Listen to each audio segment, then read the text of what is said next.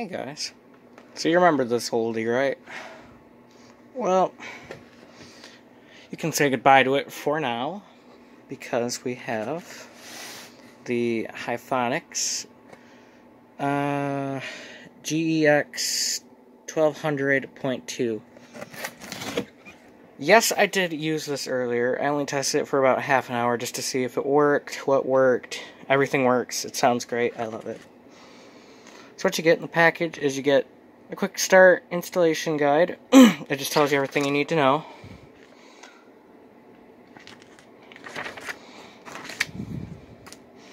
I got information, which I'm not going to show you, on the box, and then you get a sticker.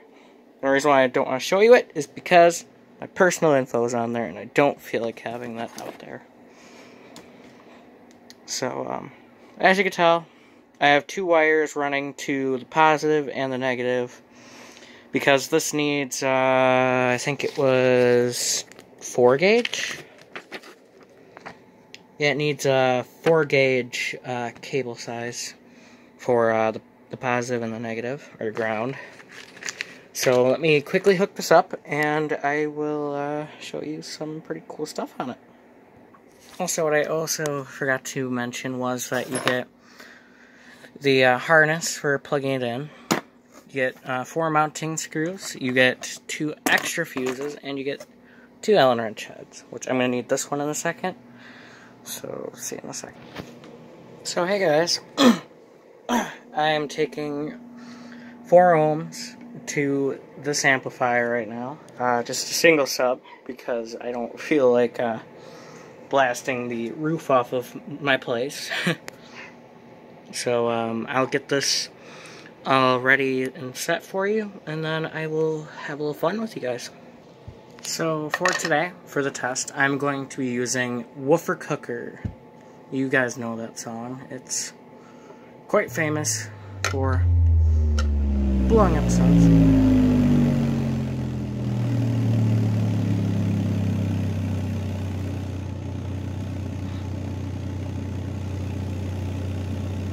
As you can tell, it's 33 hertz, or it should be in the 30s for hertz.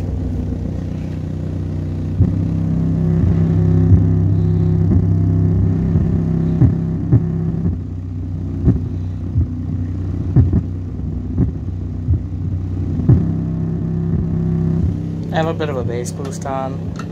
Actually, I think the bass boost is maxed out because I was, like I said, testing it earlier. There we go. That's better.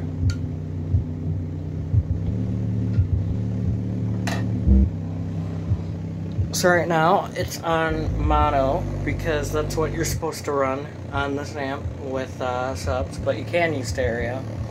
It's just a little less bassy.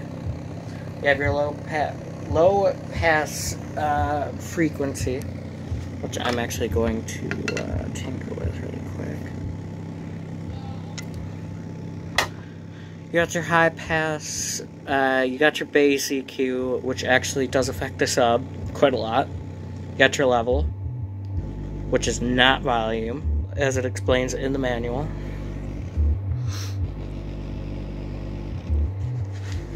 So, here's what the amp looks like. Sorry, this is a little awkward for me recording right now, because my phone likes moving a lot. In no way is this a professional video, but do I want this video to be out there? Yes. Do I actually try to put time into my videos? Yes. So I just turned up the volume on the phone. Oops, my bad.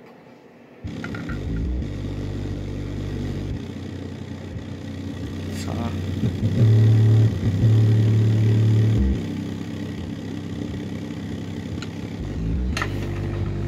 I could run it with 2 ohms. My bad. Because this is a 2 ohm stable amp, but I'm not going to do that quite just yet.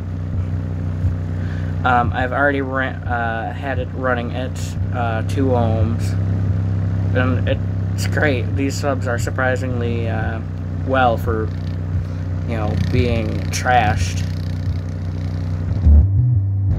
These subs were being thrown out, so I took them.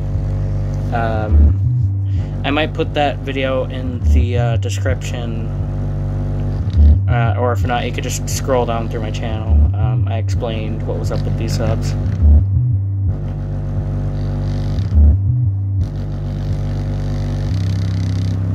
That's just one sub, it's this one.